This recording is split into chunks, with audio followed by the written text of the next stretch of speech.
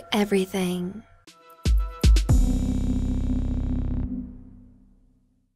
Alright guys, we're back in Make a Website building with Bootstrap. I'm excited that they're going to be having us use Bootstrap. It's a great free responsive design CSS styling that is really used quite a bit. So there's only 8 slides of Bootstrap, but there's a ton of stuff you can do in here. So if you have the projects, I encourage you to go ahead and check those out. So the first thing we're doing here, navbar items do not change position. Click on the arrows, the toggle, so it wants to refresh. Alright, now we'll connect to Bootstrap and see how the changes affect the website. So this is pre-Bootstrap. Lots of, let's see what's going on here. So this is pre-Bootstrap. Now we want to see what's going to happen when we add the Bootstrap style sheet. So we'll just go ahead and copy this over. And we can put that like so. Now let's run it. And you'll see that the buttons are there now. They have an active over them. This is to the right, this is down below, and it's kind of organized. So it did a little bit of stuff to it. So the way Bootstrap works when talking about a grid system is they have columns and rows. So this top part is a row, and it has 2 columns with saying if the small pixels, and it's taking, basically it's a set of 12, so you can always break it up into 12. You don't have to, but that's kind of how it works. So while these 2 6 sets work, it'll be in one row, but once the pixels don't work or whatever the case may be, it's going to drop down under it and kind of just keep on working itself around into the best, most responsive design, which is really needed just because of all the devices people are on nowadays. Not just desktops, most people spend most of their time on their phones now. So let's see here.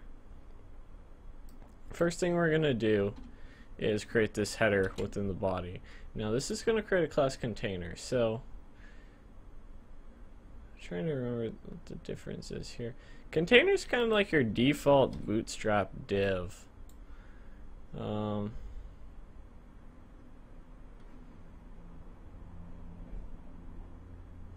So that, I mean, that's really how to think of it anyhow. That's kind of, it does have some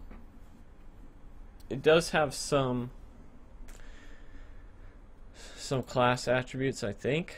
It's been a while since I've looked at the documentation, but just think of it as a general div. So alright, I talked about the rows. So you're going to create a row. So essentially what you're doing is creating a class and then assigning it to row, which is a predetermined div class. Oops. And I do that all the time. So we go ahead with that. So we've created our row, and now we want to create our column. So this is H1, and we're calling it skill fair. Close the H1. Alright, cool. We can go ahead and run this, but it's not done yet. So, but you'll see it's an H1 displaying. But now what do we want to do? With this H1, we want to give it a class equal to, and you can do this for almost any sort of HTML element. Assign a class, and then we'll just go ahead and run that. Cool. So it doesn't look like too much has changed because we haven't assigned any. It's only the one item. So the next thing we want to do is create a nav class. I'm just going to copy and paste this in here to save time. And you'll notice that we're doing this in the same row here. So let's go ahead and create a nav class. There's not actually anything in it. And then we're going to create 3 p tags, which are going to be kind of like our menu. So you notice that we're throwing it within the nav because we wanted to inherit that. I'm going to run that. So it's looking pretty nice so far. So far so good. So it's going to go on about a new section element called Jumbotron. So go ahead and read this. In this case, we're just going to use what they call a section class. I don't remember what the difference between a section and a div is, But definitely check out this documentation if that's something you're interested in. I'm sure there's got to be some sort of difference. I just have never even seen section like this.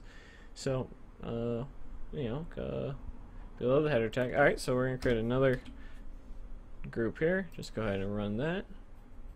And in our Jumbotron, it looks like there is a default image. So you see our Jumbotron class here already has a background image and URL. So you'll notice that it has some background size dash cover, so you'll see the image expanding, things of that nature.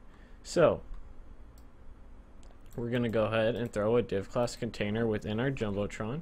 Because it's a class and not an ID, we can reuse it without any issues. Alright, so in this case we're just going to create a row. So you'll see that we're combining two classes. So not only are we creating a row, we're also calling upon the class text center. So this is going to center things. You're not going to really notice it because there's nothing in here yet. It's just the one image, but we'll probably get a good look at it right now. So in our row text center, we're going to have H2, and it's just going to be homemade goods /H2, and then we're having H3, and that's going to be this year's best /H3, and we're even going to add a button. Oh no, excuse me, a anchor tag that's going to be styled like a button. So notice we're going to give it the BTN class and then BTN primary. So there's like various button classes. Primary, I believe, is blue by default. Then we're going to assign the URL or the href, and we're just going to make it a hashtag here. It's not going to actually go to anything. And then we're just going to give it a role equal to button. And then of course we want to put the text in so we can see all and /a. Now let's go ahead and run this. And you'll notice everything is center. Our anchor tag is styled like a button, but it's not actually a button. It's a URL. It's just a URL that's been kind of styled to look that way. But for all intents and purposes, it's pretty much the same thing. So we're slowly moving on here.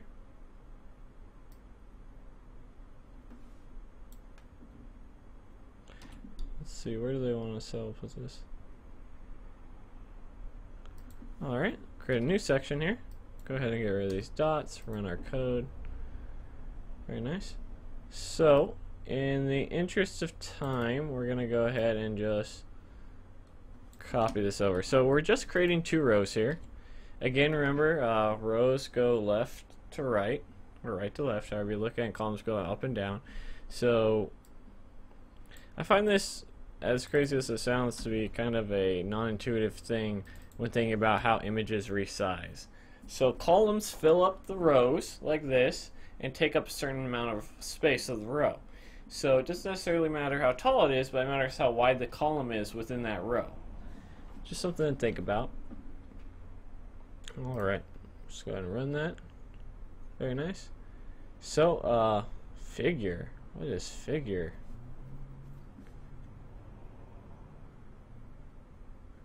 I was going to tell us what figure class is. I have not heard that. I'm going to have to look this up after. This is very interesting. Okay, so in the interest of time, we're just going to go ahead and copy pasta that in. Ooh, it looks like I may have made a mistake. So, we're going to have to copy pasta one at a time. Figure class. This is why I love doing these things, man. You learn something every single time. Finally, each figure add two elements. P, we have a kitchen, for example. Okay, so in this case, they just want to set a P tag, and then they want us to add an image. So, if you forgot how to add an image, it's just img src equals, put the URL in there. Now we can go ahead and run that and see what's going on here. So you'll see our little kitchen. We're not done yet though. So then we'll do woodwork. Oops, excuse me. So we're gonna create a p tag, woodwork /p, and then our second image here. img src equals. Alright, we can run this just to see, make sure everything seems to be working. And then we'll get this other one. And this one was supposed to be gifts.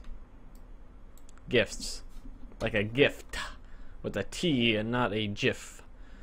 I don't know why I had to elaborate on that. /p, and then we'll do image src equals. So you're seeing really relatively quickly how you can create and have all this great content just with a few images, a couple rows, and a couple columns. That's kind of why I personally like Bootstrap as much as I do. So here we go, antiques. If you're like me, you forgot to put the p tag completely. /p, and then you also forgot that you had to type the image tag. It's been a long day, guys. I apologize if I'm kind of making little tiny mistakes like that. Alright, so now let's look at what we got here. You'll see that everything's kind of nicely organized. So why is that? Well, it has to do with our rows.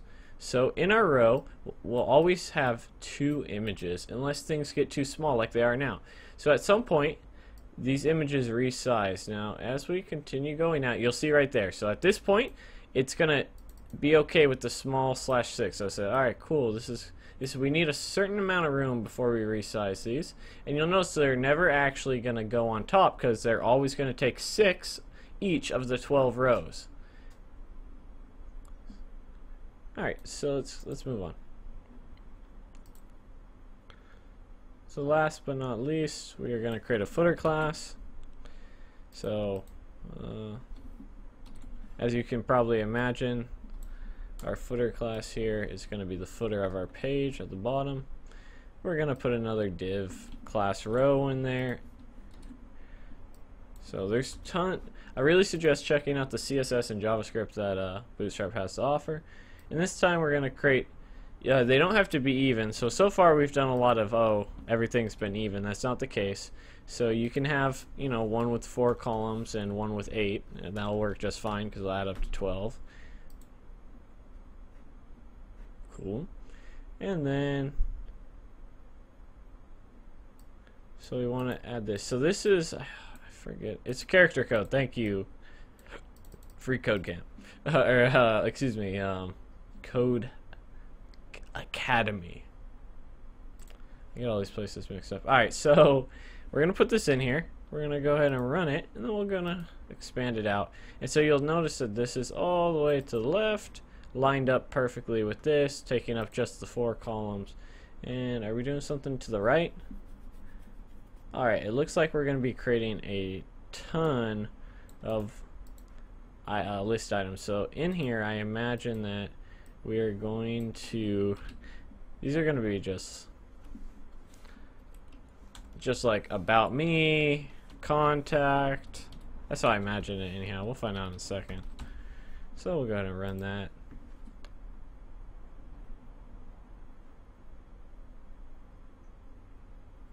Alright, so, oh, okay, or our social media, that makes sense too.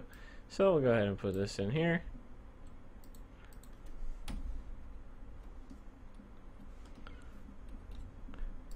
So in this case, we're just going to put our little social media icon. Very nice.